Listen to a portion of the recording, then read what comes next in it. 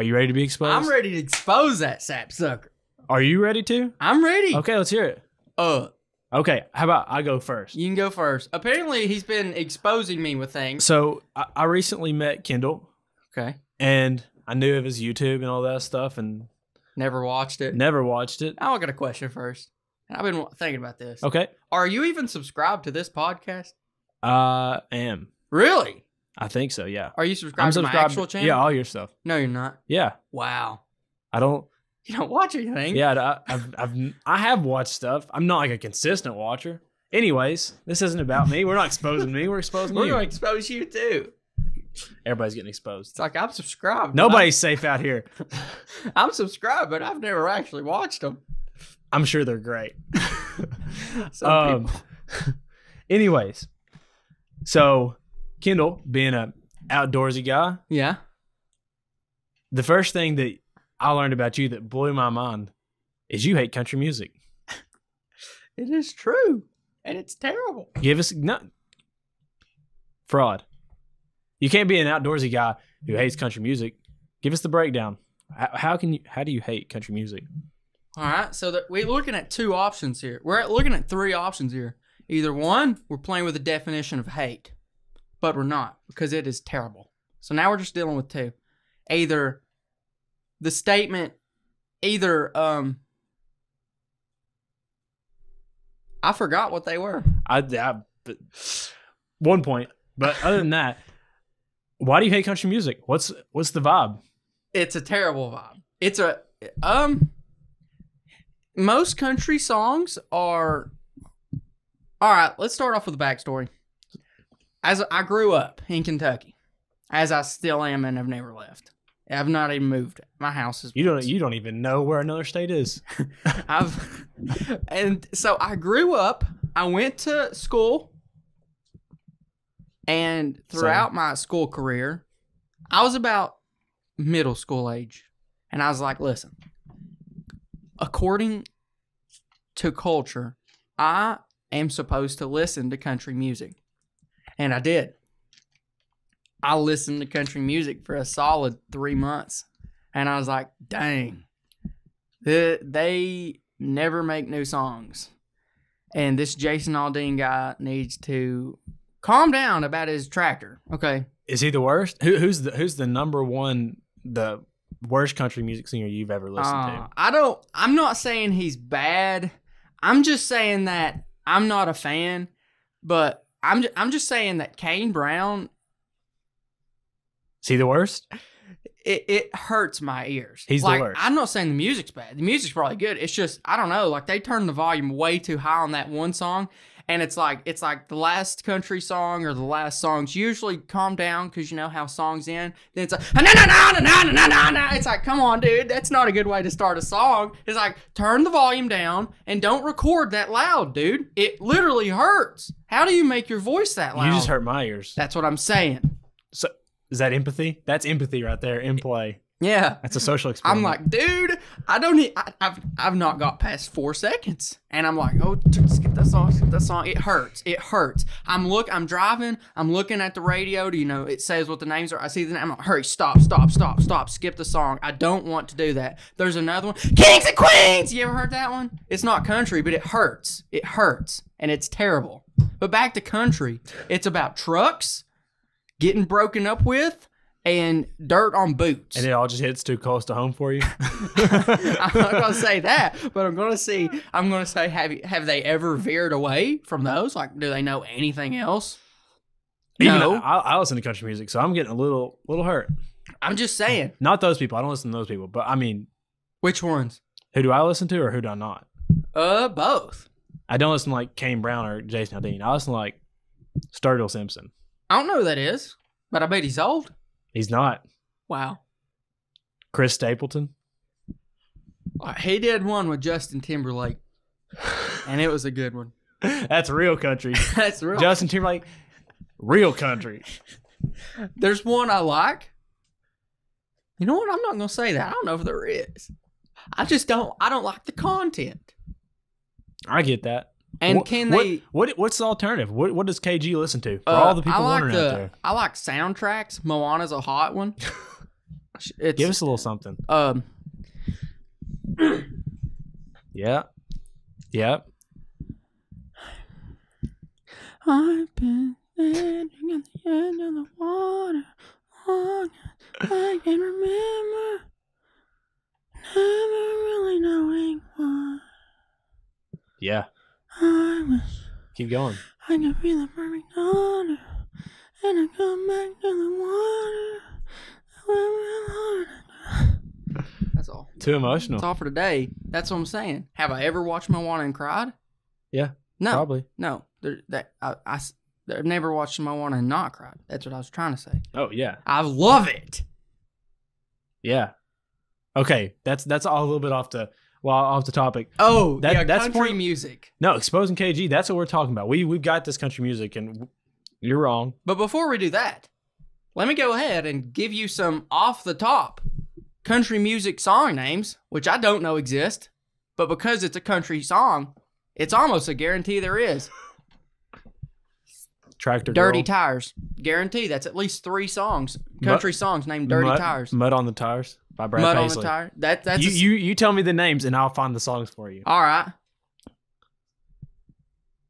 She's Gone. I think that just is. I think that is That is a song. I guarantee it's 2 or 3. Here's another one. Gone by Montgomery Gentry. Yeah. She Done Me Dirty. Dude, if that one's not a song, it will be tomorrow. Like, the names are so predictable. Tractor Girl. Tractor Girl, guarantee it. She thinks my tractor's sexy. That's it. That's how Tractor Here's Girl a good title. Country Boy. Okay, that was a bad one. That was a really bad one. I'm sorry for that one. But, like, I think that's a Hank Williams one, yeah. let's see. What was it? It was Getting Broke Up With, Boots, and what was the other thing they always cry about in their songs? I think you said Trucks or Tractors one. Yeah, trucks. My Big Jacked Up Truck. If that ain't a song, I don't know what is. Speaking of big jacked up trucks, do you drive a big jacked up truck, KG? No. It's an jacking up your truck is, and this ain't even the thing that I was Is this thinking. a hot take coming? This is a hot take. Jacking up your truck, it oftentimes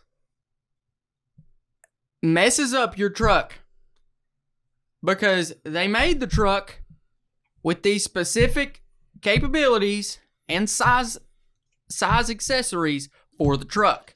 If they didn't want the truck to be 4 foot off the ground, if they wanted it to be 4 foot off the ground, they would have made it I think 4 foot off the ground. I think you're wrong on this one. You think so? Yeah, I think it's like, Do you really need a truck that big? do you need it? No. That's why they don't sell it to you like that, because you don't need it. But it's like you have an opportunity to make it whatever you want it to be. Now, it's not for me. And it's clearly not for you. You've got a problem with it. But like, if someone wants to do that, that's their business, I guess. Does it really need to be 4 foot high, but the tires I hate that. thin? I'm a tall guy. I'm like 6'1", 6'2". And whenever I have to like put effort into getting into a truck, That's a problem. yeah, it's a problem. Especially when the truck has never got off of the blacktop. I just like want to like That's the cry for, problem like, here. any person shorter than me that has to try to get in that too. It's like, you know what? Listen, if you go out there and it's a work truck and you go into the mud, sometimes you go have you something to get out. Maybe you go onto some, you bumpy roads. You get big tires, good suspension, maybe a little lift on it. That's good, okay? You're less likely to bottom out. But if you drive it to school and back, you don't need tires that big. And that gas mileage. that's what I'm saying. They didn't. You have people accessorize their trucks and made them work less efficiently. Point number 3. We're going to come with point number 3 of exposing KG. There's a third one. KG, true or false? You don't like Cracker Barrel. That is false. I do like Cracker That's Barrel. there. I don't know. There's been a lot of people saying that KG talks crap about the barrel. No. I'll get you some names. I mean, I'll start naming names that they're saying. I don't. No. Okay, we're going to go to number 4. Here's what I get. I get the 4 sides. It's not even on the menu no more. I was like, it's not on the menu, but I said, I want it anyways. And she said, okay. And so I get 4 sides. I didn't know, you may not know you can do this, but you can get 4 sides. I'm very, very comfortable with the Cracker Barrel menu. But it's not on the menu anymore. Past and present. Okay. You get 4 sides, and I get 4 dumplings. Why don't you just get the regular dumplings? Because they have chicken in them, and the side doesn't have chicken in it. It's just dumplings. I don't care about chicken. I will say their chicken and dumplings, the chicken in it's not that good. That's what I'm saying. And it's like this big. It's like, dude, shred it up a little bit. Either that or it is just like a string. Yeah. It's no in between. It's either a big old chunk or a little bitty string. Yeah. Okay. Every single day I've been around you. Yeah. You wear Crocs. Yes. Are Crocs country? You know what? Here's the thing. Are they outdoorsy? I'm going straight back to the jacked up truck. If you don't need cowboy boots, I'm gonna hate on cowboy boots, okay? Maybe nobody's a cowboy. I'll let them slide. If you're wearing hardcore hunting boots to school for fashion, you know what? What? I'm gonna go a bit further. I don't know if I even want to say it. It's kind of scary. Well, now you have to. I don't know. Because I'm actually scared to say this. There's a pronoun because you said it. Let's hear it. So it's been named. All right, you ready for it? The question's if they're ready for it, and if they got their hand. Are they already? They could probably got their hand on the unsubscribe button. We're gonna have to get up to the mic because they need to hear this. Man,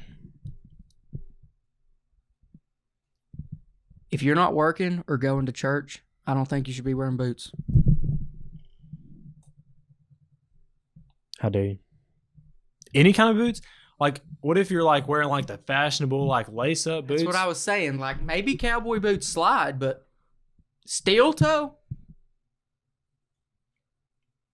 That might be somebody's style and you're just cramping. Yeah.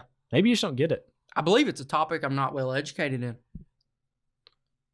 We're gonna have a video where you go to Boot Barn and get buy one get 4 pair free. Buy one get 4 pair free, and you have a sit down heart to heart with the sales clerk.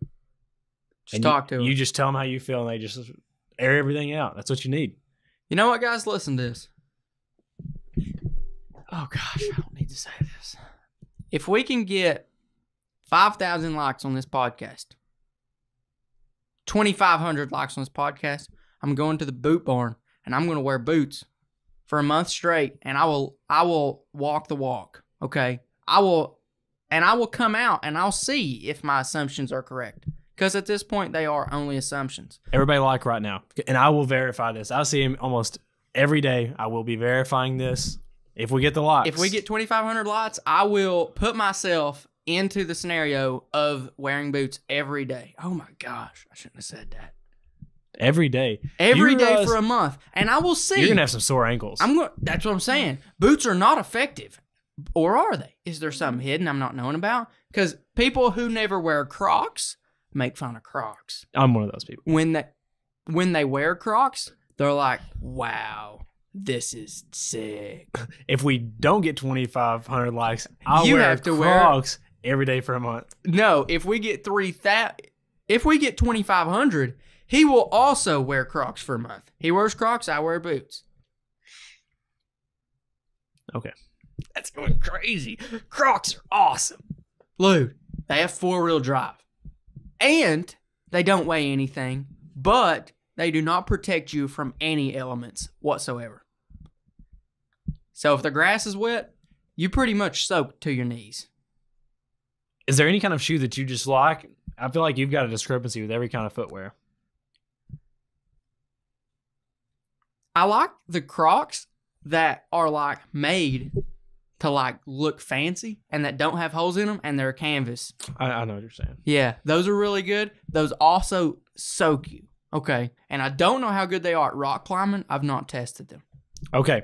The last point on exposing KG. Okay. And this is something you told me. I know for 100% fact that you offered up. I don't even know if this is exposing. You tell me what you think. You said you don't like Mountain Dew. You said that's a country thing, and you said you hate Mountain Dew. This one goes back. This one goes back. Every hatred you have has an origin story. Most do.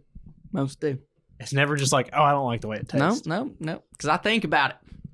Except the boots. I don't have a reason to hate them. I just do. I just don't like boots. But this one has an origin story. I used to love Mountain Dew. I used to love Mountain Dew. I had a mouthful of Coke when you said that. It's like a breakup story. I used to drink it all the time. I'd give them money, and they'd give me happiness. And then I went a day or two without drinking Mountain Dew, and then I drank it again, and I was like, "This is thick." Okay. You get desensitized to it when you drink it hourly, and I was like, "This is thick." And it can't be good. It's like you broke up with a girlfriend, took some time off, you was going for a break, and then you went back to her and you were like, oh, this is terrible. Yeah. And then now you broke up for forever. Pretty much. Are you ever going to go back to Mountain Dew? If I do, might as well write it down. I'll be dead by 55. It's poison. Hot take. Do you agree with that or not? Yes. Poison? You have to. I don't see how anybody can say that Mountain Dew's not poison. Mountain Dew is poison. I don't know about that. Really? Yeah, I don't know about that. Really? You're going to have to explain it to me for me to understand that. It's green. And you drink it. No, it's green. It's food coloring. It glows in the dark. And whenever you drink it. It does not. When you drink it, it burns your throat. That's acid. I think you have an underlying medical condition. I do. I don't think any of those were true. So maybe you need to reevaluate some of the stuff you're saying about Mountain Dew. Because that's a potential sponsor. 5,000 likes and I'll daily drink Mountain Dew. No, I will. Out of a boot. Out of a boot. Out of a boot. Oh my gosh. 5,000 and we'll bring some Mountain Dew back on the podcast. That's like 5,000, and we're not doing a one Mountain Dew. We're gonna do like the full color collection, a trial test. There's like 5 or 6. I don't even know how many there are right now, but you're gonna have to do like the walkthrough. I'll do the walkthrough. We're gonna blindfold you, and you're gonna. I hope we get about 45,000. And then you're gonna do the do. I'm gonna do the do. I hope we get like 4,500. That way, but I don't have to do it. No, you want to do it. It is poison. Do the do. Do you feel exposed? A little bit. Like, I actually do. Like, usually I'm like, I don't really care. They'll get over it. They'll sleep on it, and they'll be like, actually, that's not a big deal. The Boots one, the truck one, the country music one, and especially the Mountain Dew one, those are actually kind of scary because that's almost me directly attacking my audience. Yeah. Like, that's like... You owe them an apology. That is a lot of their...